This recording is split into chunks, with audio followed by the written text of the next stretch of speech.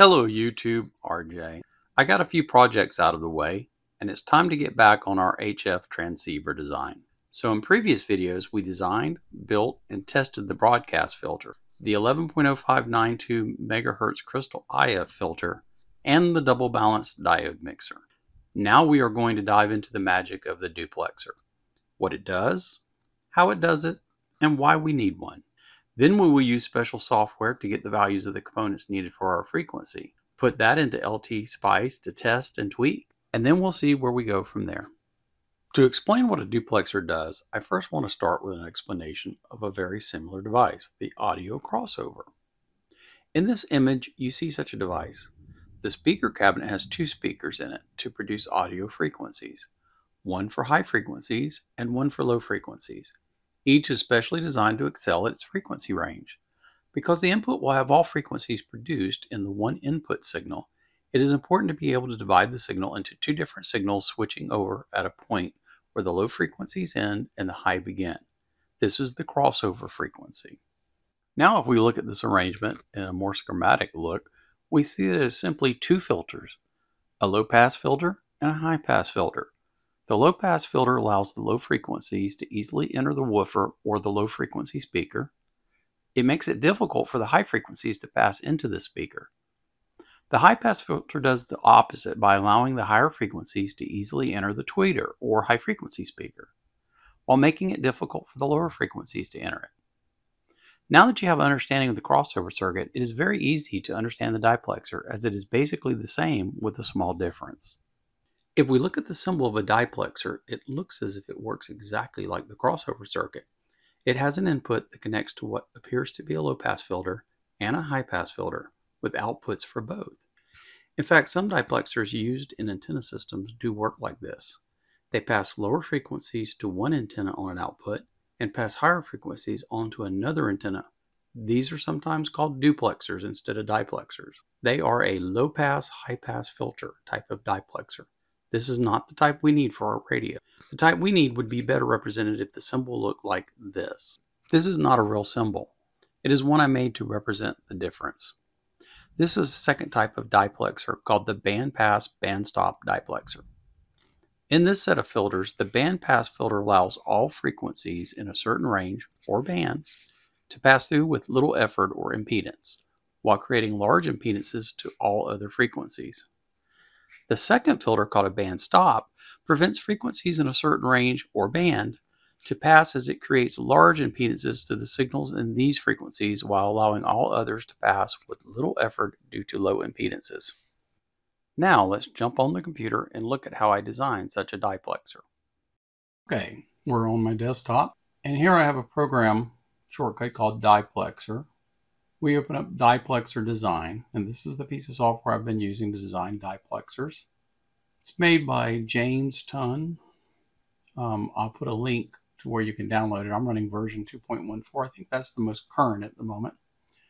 Anyway, when we open it up, we have a choice to make. And here we can see the examples of the two different types of diplexer I spoke about. Here is our low pass, high pass design. This is the one we're not going to use in the radio. This would be good for antennas if you had two antennas and you were trying to separate different frequency signals. Over here is what's called the bandpass bandstop designer. This is what we want to work with. And I've already done the work ahead of time on this, but I'm going to walk you through how it works. So basically you choose bandpass bandstop designer, and it's going to come up with some default stuff in here, and you're going to have to fill in what you want. Now, we're only doing a first order filters. I don't mess with the A pass. Basically, we know we have 50 ohms we're looking for, so we'll leave it there, 50 ohm impedance. And what we have to do is tell the filter what we want the lower and higher edge to be. Basically, you're telling it the frequencies you want it to work within. And so you're going to play with this, and you can see I'm saying 10.13 and 12.05. I've played with these to get the outcome I want. So what happens is you put in the frequency that you want to see at the low end of your filter and at your high end of your filter, and then you hit plot, and what you'll get is this. It's showing us in the blue color here, you see transmission bandpass.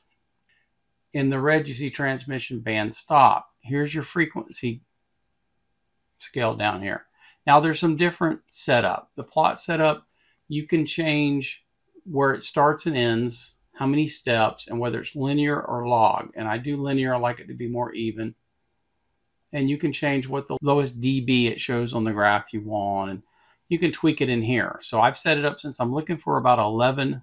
It's actually 11.0592 is where I'm looking for. I've set it to start at 9 megahertz and go through 13 megahertz. So return back. If I was to change this, let's say that instead of 10.13, I put in 9.5. You can see how everything shifts. You're going to start out and work to find where what spread you're looking for to get the outcome you want. Now, basic filters are usually measured at a -3 dB point. So basically what you're saying is, hey, what frequency am I looking for -3 dB? Here and here, the lower and upper edge.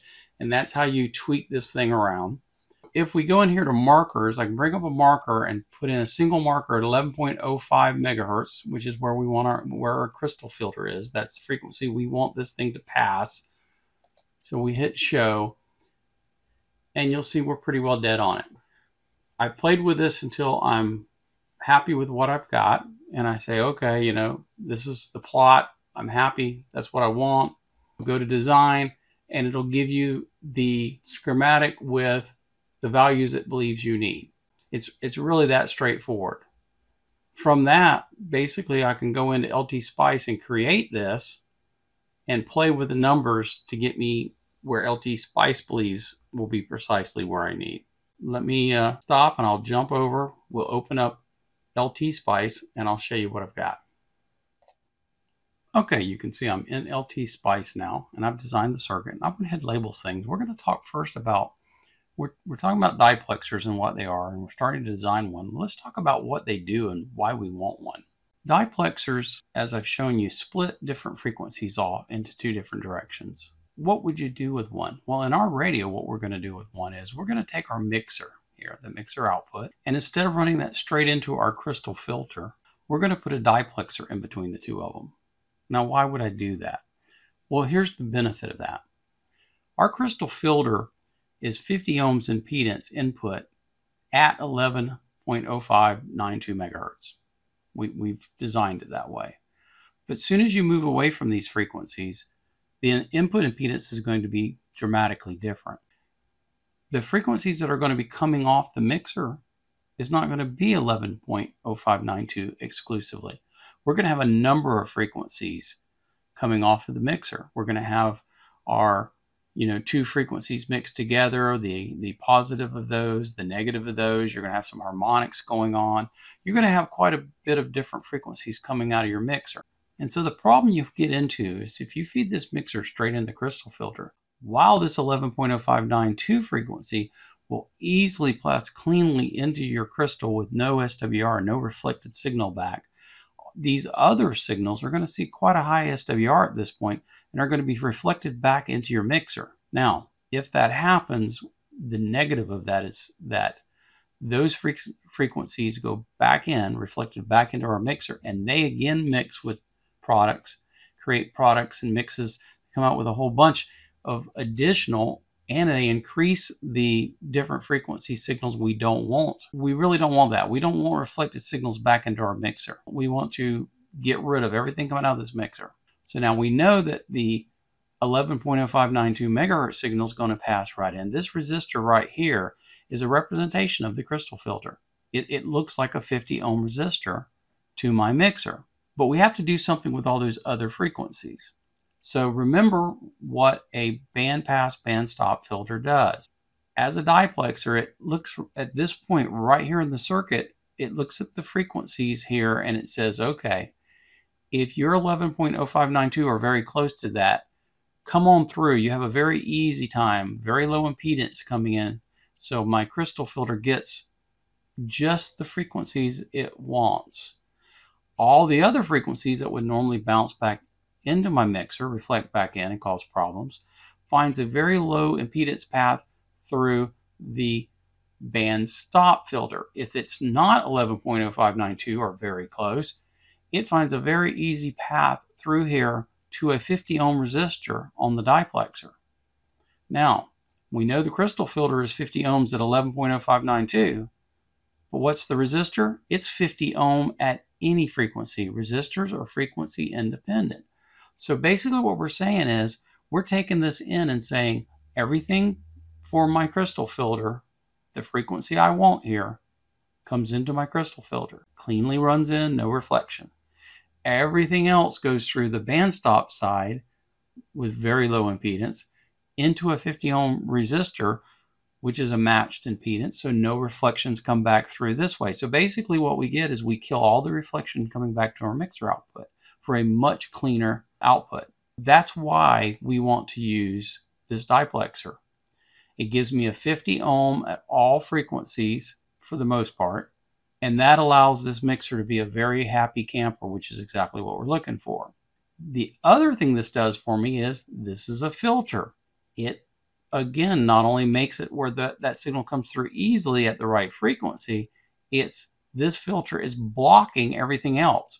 So my crystal filter gets just what I want. No harmonics, nothing. Everything else goes to ground through this resistor.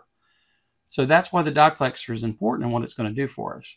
Let's take a look at what we're doing here. We'll analyze a circuit and see how it looks, and then you can better see what I'm talking about. What we have here is our mixer output, represented as a voltage source. It's got a output impedance of 50 ohms, I've told it here. I've told it to do an AC sweep and output between 9 megahertz and 13 megahertz for our testing. It'll sweep through and send the signals, and we'll be able to actually analyze this.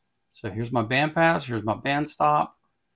Let's go ahead and analyze this. So if I simulate this circuit and then say, okay, let me see what comes through here to my crystal filter. Now, here is 0 dB at this point here, and it is precisely 0 dB right at this point. So let's go ahead and click my cursor on, move up here, and you'll see that right about where I want it, here's your frequency, I'm minus 18 milli-dB. So basically 0 dB, if you will. So I'm letting everything at this frequency through. I'm blocking nothing. But the moment I start moving very far away from this, I'm going to start seeing that signal drop. And my 3 dB point is going to be about 10.029. So that is what's coming out of here. You're letting all of the signal at the frequency you want come through, and as you start moving away, you start putting impedance in its way and blocking it from coming through. Now let's go ahead and get rid of this. Let's run the simulation again, and let's look at what comes through to the resistor now. Now this is quite different. It lets very low impedance, it lets everything come through until you get close to 11.0592, and look at what happens. It blocks it very strongly at that frequency. So the signal we want can't make it through here. Signals outside of that easily make it through there. That's exactly what we talked about and exactly what we're looking for. So another thing we can do is, let me get rid of this again. So what happens if I click up here and say add trace, I've got Z out V1. Here's V1 right here. So click that. That's going to show me my impedance. It's going to come up in dB because we're on the wrong scale. So let me click over here and choose linear. Now it's giving me ohms, right? Well, if we come over here, and 49 ohm is right here, so just barely above that line would be 50. And we come over, and where is that at? What point is that at? Well, let's move our cursor over there and find out. Well, it would be right about 11.05. We get 50 ohms here, right where we want it. We get 50 ohms down here everywhere else. And that's exactly what we want. And that's how a Diplexer works.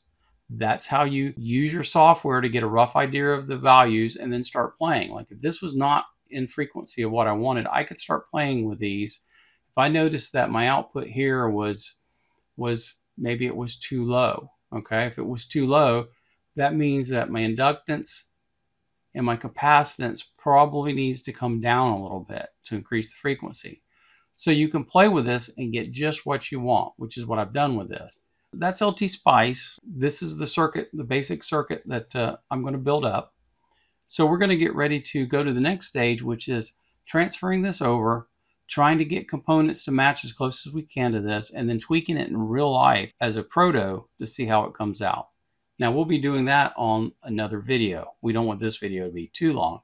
So I will pick up in the next video of this series, and we will go ahead and create this, put it on the spectrum analyzer, and we'll take a look and see if it does what we really want. If we like how the prototype comes out, I'll go ahead and get a PCB made and build it up, and we'll have another module for our radio ready. Hope you enjoyed and learned something from this, and I hope to see you in another video.